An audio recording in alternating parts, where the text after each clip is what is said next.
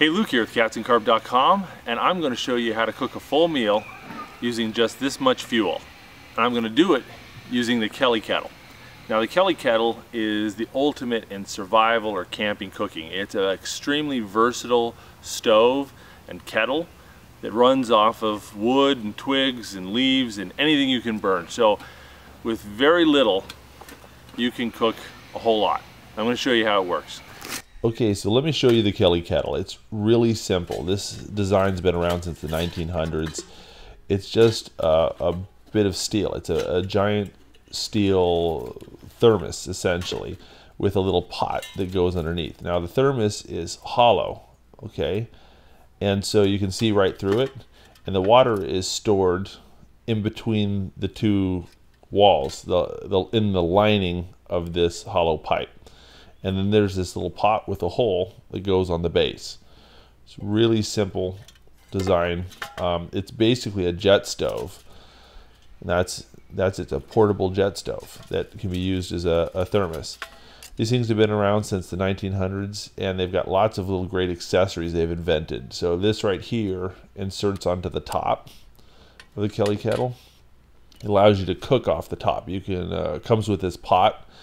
This is what's called the base camp kit, and it comes with this little pot, comes with this little pot gripper. Works pretty slick. Allows you to grab the hot pot.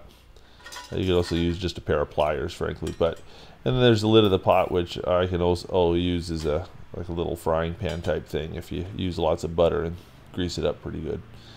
But kind of everything you need to boil water and heat things up and fry something, and you can all do it with this one device. So mine holds about 1.6 liters. It's the largest Kelly kettle model. You can get them a lot smaller than this if you want something a little bit more portable. And you basically you pour the water into the hole on the side, and that fills up the space in between the two walls. And then you put a bunch of sticks down here in the base. And I always add way too much. I mean, you could probably get away with half of what I used. But you just fill up this little pot full of sticks, and then you build a fire in there. And it's great because literally you can do this just about anywhere. Because it's not an open fire, because it's enclosed inside something, you can do this in parks and in locations where building a fire is not permitted. So if I go out fishing in one of my local parks or something, I can't just build a fire and start cooking food. But this is not an open fire because it's enclosed, and so I can do it. And just the only thing is you don't want to put it on top of anything that you don't want to get burned, because it'll actually char the top of the stump, and you'll see it. And so, don't put it on top of like a picnic table or something, because that'll damage the picnic table. Really easy to light these things. I got no newspaper, no grass. I just threw a bunch of dry sticks in there and lit it. Having it all self-contained makes it really efficient, and it makes it really easy to light. There's no wind problems, plenty of air. And you can just drop extra bits in the top and feed the fire by either shoving stuff in the hole in the bottom or dropping it down in the hole in the top. But it gets roaring really fast. And this thing's so efficient because the heat of the fire isn't escaping out the sides. It's concentrating that heat. And it's got really excellent airflow too, so you don't have to worry about stoking it or blowing into it. It just works really well. And so just a little bit of sticks allows you to get a lot of heat out of it. And in a very short period of time, you start to get boiling water. And in this situation, I think it took less than 8 minutes, probably somewhere between 6 to 7 minutes, to go from lighting the match to having water boiled. So really quick to boil over 1.5 liters of water.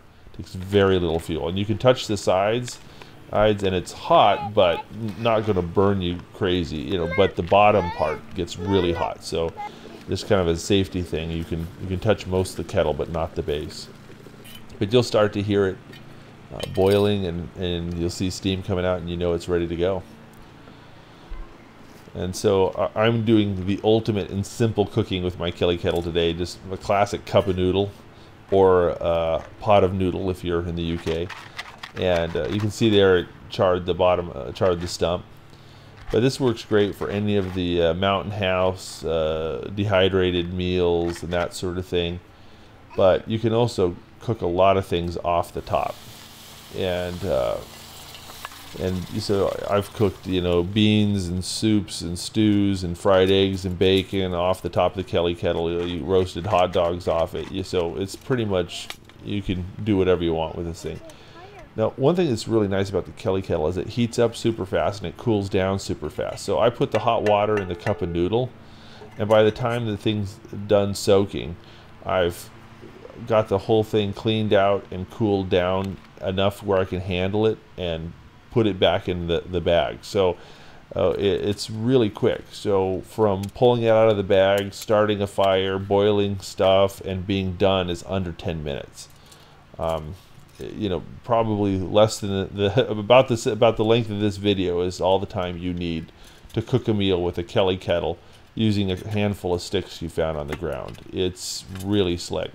These things have been around forever, and you can buy them on Amazon.com. They were invented in Ireland in the 1900s. They're also called volcano kettles or gilly kettles, but they're absolutely fabulous. I use them for fishing, to cook on the bank all the time. Costs about $90 for the kettle, and then it's about another 20 bucks for all the accessories, and you can get it on Amazon.com, and I'm going to put a link in the description. And so if you'd like to buy one, you can just click on it. But at any rate, great little survival and camping bit of equipment. But if you like this video, check out some of our other videos, including how to build your own keep alive squirrel trap and 6 of my best bank fishing tips. Thanks for watching, and don't forget to click subscribe.